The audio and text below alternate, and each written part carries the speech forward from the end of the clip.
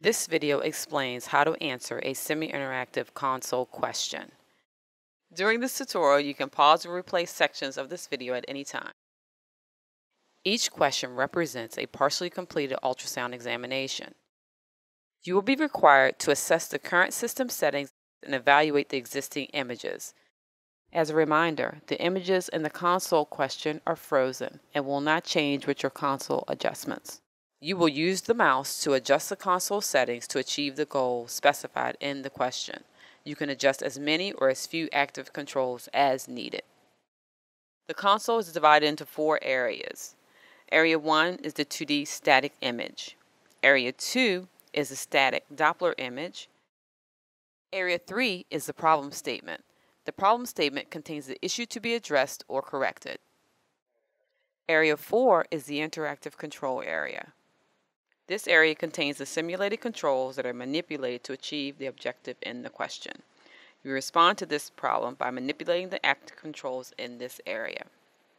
The interactive control area contains the primary controls.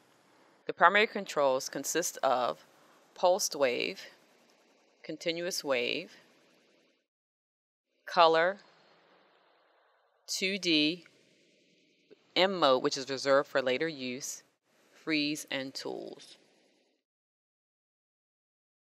Each control can be in one of 3 states: selectable off, selectable on,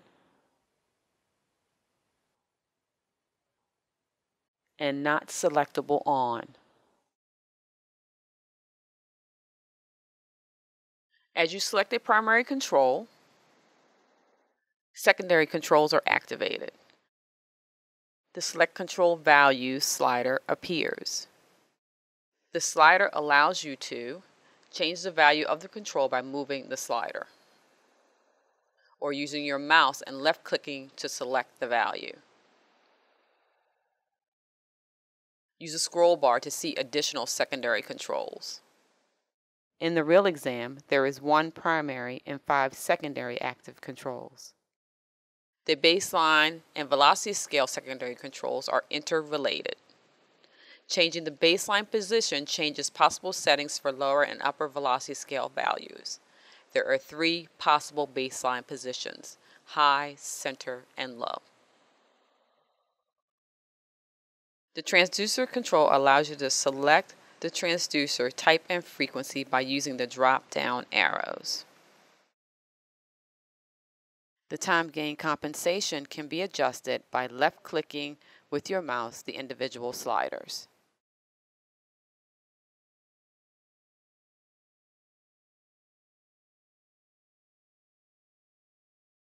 The exam controls include a reset key that will allow you to return the question to its original state.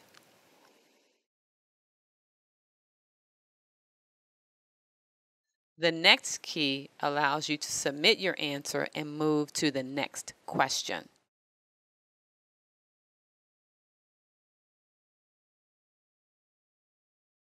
As a reminder, the images in the console question are frozen and will not change with your console adjustments.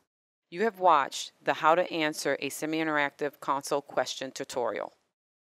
For more information and a glossary of terms, go to www.ardms.org/SIC.